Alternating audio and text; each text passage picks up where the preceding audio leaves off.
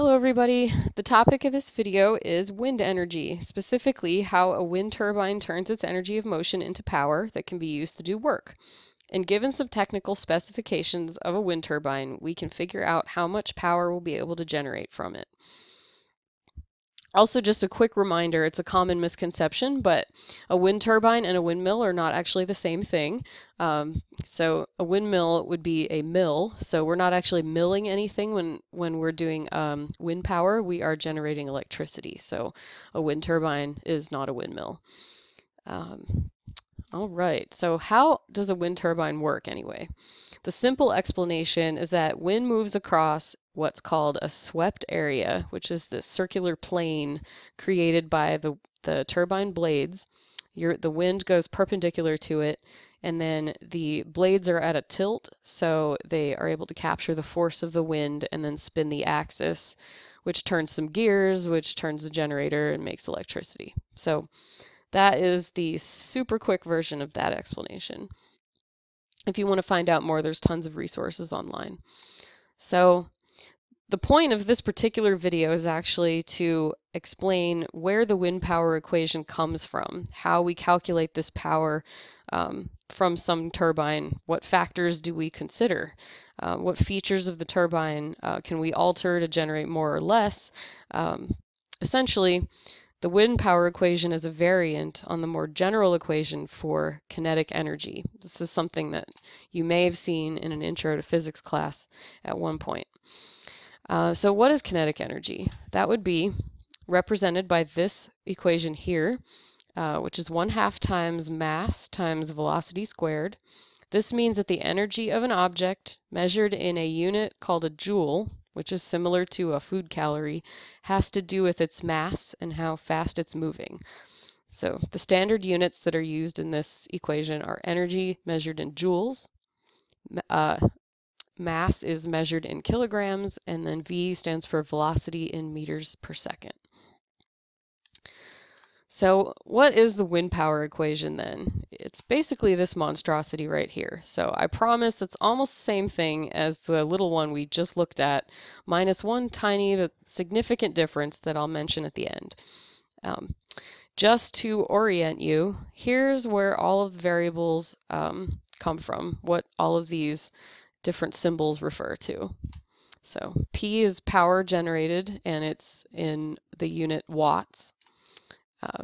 V is velocity of the wind in meters per second, and then the equation requires that you cube that. Rho, which is a Greek symbol right here, stands for the density of the wind in kilograms per cubic meters, so it's an amount of air in a specific three-dimensional space.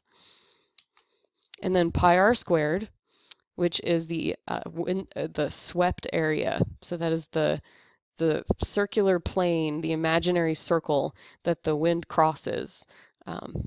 And so pi r squared is the area of a circle equation that we all learned in geometry class in high school, hopefully, where r is the blade length in meters.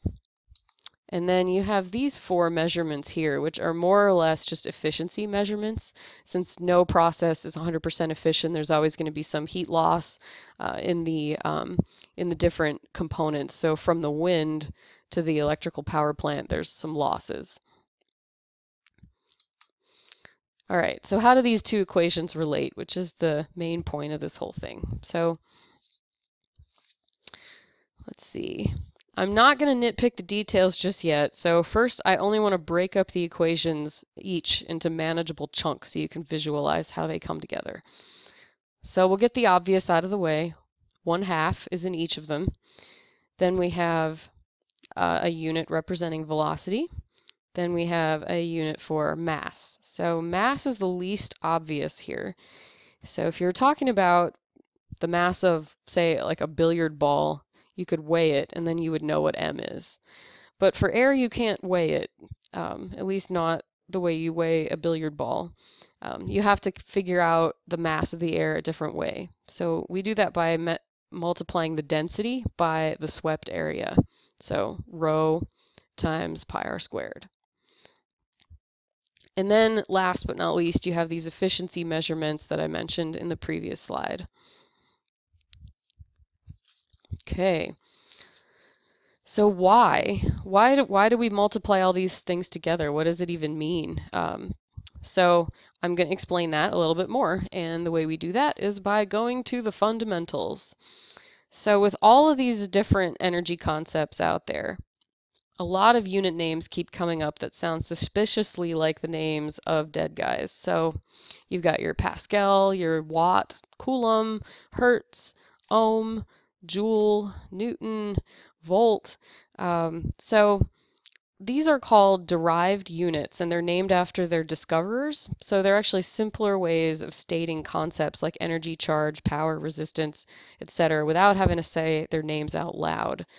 For example, when you're buying a light bulb and you want it to be 25 watts, you'd much rather say 25 watts to the Home Depot employee then let's see, watt would be 25 kilogram meters squared over seconds cubed. So I guarantee you'll get some funny looks and you probably won't get your light bulb. So anytime that you want to understand what's going on in an equation, it's a good idea to look at the units before involving any numbers at all. So if your units are wrong, your numbers most certainly will be wrong too. All right, so we're going to look at this now. We'll break these equations up into their most fundamental units. So I mentioned that these equations were not actually identical since one deals with energy, which is this one, and then one deals with power. So let's see. Energy is measured in joules, power is measured in watts. Joules is really kilogram per meter squared over second squared, and wind power is kilogram meter squared over seconds cubed. And mass is really kilograms, and then your density is kilograms over cubic meters times pi times the radius, so the blade length, meter squared. And that's going to give you your density times area. And then we're going to look at the velocity, which is actually meters per second, and then it'll look even prettier if we do it like this. It means exactly the same thing as this, it's just two different ways to write it. It'll make the canceling look nicer at the end. So now we've expanded everything out. You may notice a major difference. So power has seconds cubed at the bottom, and we'll go to this slide. Power has seconds cubed at the bottom, and then energy has seconds squared at the bottom. So why would that be? Well, basically power is defined as energy over time. You may have a certain amount of energy, so here's an example, stored in your body from like the pizza and the soda that you had last night, and then when you get up and you go for a 10-minute bike ride, the amount of energy applied over 10 minutes is the power you generated. So when you put energy over power, when you put energy over time, sorry, it means that you add another seconds variable on the bottom. So that's why you have that there. So we're going to look at these equations again really quick, do some canceling, make sure the units work out, and then we'll be done. So we'll get the efficiency numbers out of the way because they're not really involved in this part. All right, let's break this down. So you have your mass of something. In the case of wind power, it's the mass of the air. So it's all three of these equaling the mass of the air.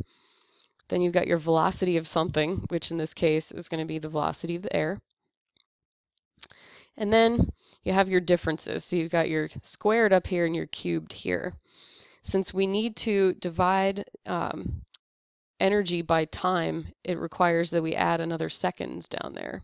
And it's convenient too because if you cube both, then you actually can get rid of this meters cubed on the bottom. And what that will look like is crossing those off so both are satisfied. We have your kilogram times meter squared divided by second squared, same as this. Kilogram meters squared divided by seconds cubed, same as this. And everyone's happy. And thank you for watching, and I hope that was informative. Have a good one.